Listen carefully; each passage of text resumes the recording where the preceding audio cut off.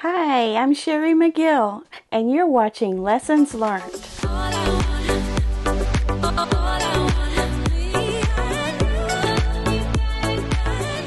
Hi, welcome back to Finish It Friday. Hope you had a great week. I had a pretty productive week here in the she shed, and I just wanted to share some things that I got finished or somewhat finished or decided upon or whatever. And the first thing I'm pretty proud to say that I got done was Totally Tulips. The flimsy is done. That means I have all my borders on. Yay! I think it looks good. I probably should have spread it out on the wall so you could see. But I'm liking what I chose for that, and I got good response from you all too on it. So that goes into my to be quilted pile.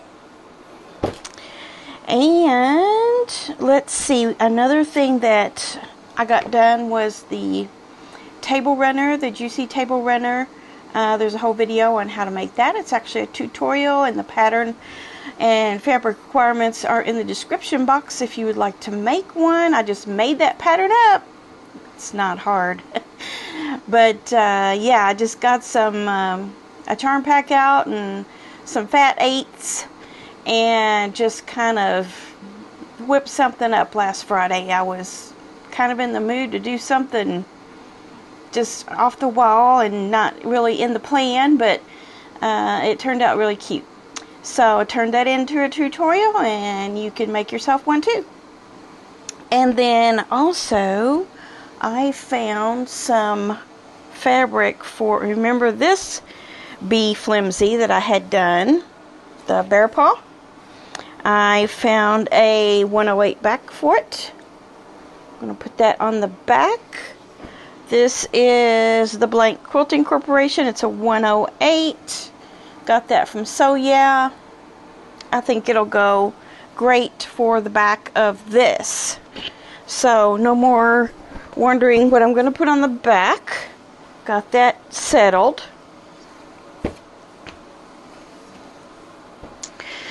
And also from Sew Yeah, in that package I had gotten a little, I think this is a fat quarter bundle. Just something I couldn't resist. I thought I'd share it with you too. I want to get all these little stickers in the trash before they wind up somewhere else. This is a, it's either called Safari or Serengeti. I forget, but I want to stretch these out and show them to you. They're so interesting. I just had to have them. Who knows what I'll do with them. Okay, it's called Migration by Lorraine Turner for Free Spirit. Wildebeest in Motion is what this one is. I'm going to spread them out because they're so cute. Wildebeest in Motion. Aren't they pretty? And then, let's see what else. Here we have some birds. This one's called Siberian Cranes. Get that a little closer so you can see them. Cranes, Siberian cranes. Siberian cranes migrate, I guess.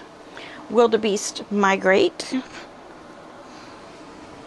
I think this is why I thought it was Serengeti, because it just reminded me of it. Now I don't know what this one's called. It doesn't have a selvage, but I liked it. It's pretty. Now if you look close, you can see all the animals on there that migrate. There's butterflies. See the wildebeest again. Turtles. Moose or elk or something. Whales. Penguins. Yeah. I thought it was interesting. And one more piece in that line. This one also doesn't have a selvage with the name on it. And it kind of looks like feathers and or tracks, like animal tracks. Not sure.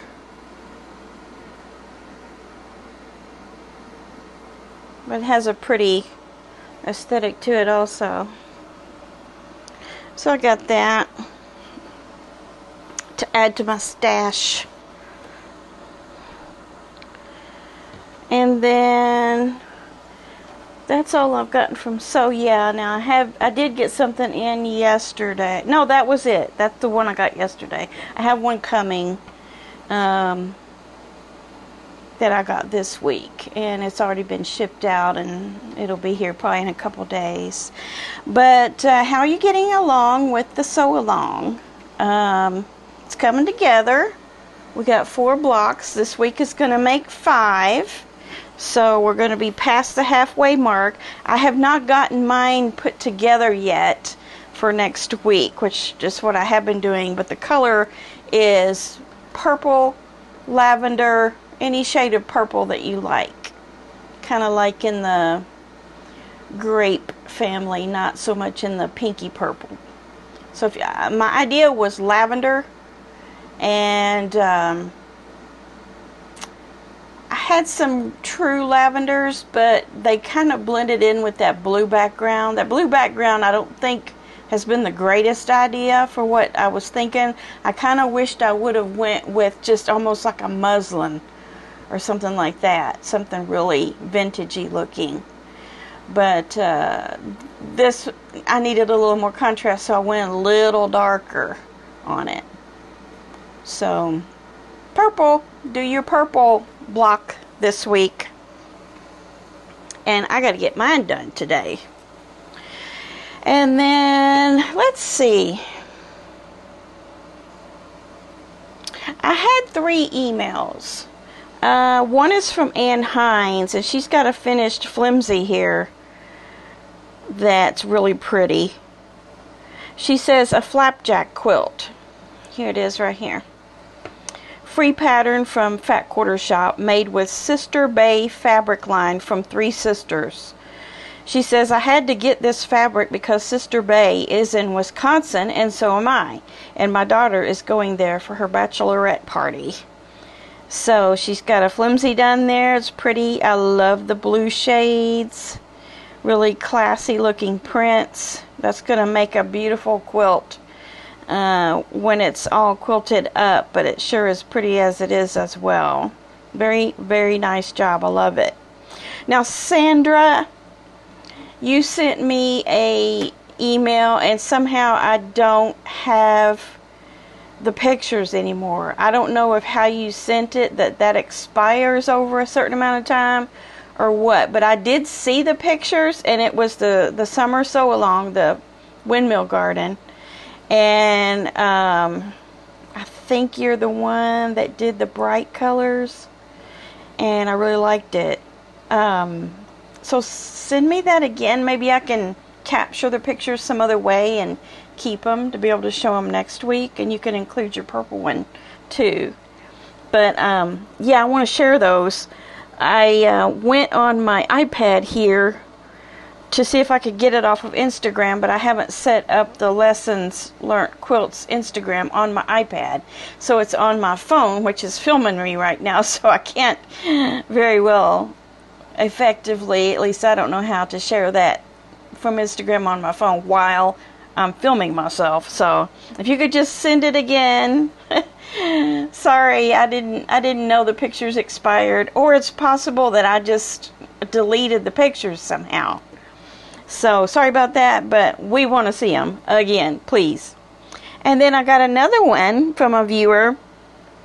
I'm not sure of her name. She didn't put her name, but she sent some beautiful pictures of 2 projects, a quilt, like a churn dash quilt, and also a sewing machine cover. And I think they're out of the same, yeah, they're out of the same fabric. But I wanted to mention something about this because, first of all, I want to see what she says. It says, finished low volume quilt and dust cover for my sewing machine with leftover fabric. Here it is, 3-yard quilt pattern, plus extra from Fabric Cafe called Modern Charm. So if you like that, I like that fabric Cafe, from Fabric Cafe called Modern Charm. And I saw the video from the sewing channel. Not the sewing channel, is it the sewing room? That British lady, I forget her name. But anyway, this is where she got that pattern. This is where this viewer got that idea from. And I had watched that too, and I was like, I want to make one of those. I want to make one of those for my Janome back here, because I don't use it all the time like I do the Baby Lock. So it needs a dust cover. So I'm thinking about using that same pattern too to do it, because it's just really super easy. The quilt is gorgeous. I love the backing on it too. It coordinates with the churn dashes. Thank you for sending that in. So this is going to be a short one today. I'll show you one more thing. Now I'm making you a video on this. It's not a tutorial, but it is my experience making this wall hanging. And I'm half done with the quilting. So you can kind of see there what it looks like. So I think I showed that to you on Monday, that somebody had commissioned me to do this wall hanging, and I've got my lines on half of it. I need to do the other half. But it's turning out good, I think. Now if you compared it side by side to that picture they sent, you might say, I don't know if you got that right or not. But if you don't look at the picture, it looks good. And my workmanship, I'm kind of proud of. I've done nice with it. No major errors or anything that I've had to fix or anything like that. So look for a video on that next week too.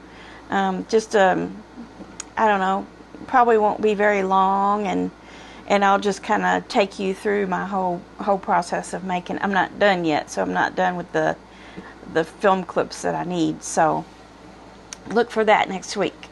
Okay, well, have a great weekend, and this is a holiday weekend, right? Monday is July the 4th, so enjoy your long weekend, and if you have some time, find a few minutes to sew. Keep going on your projects.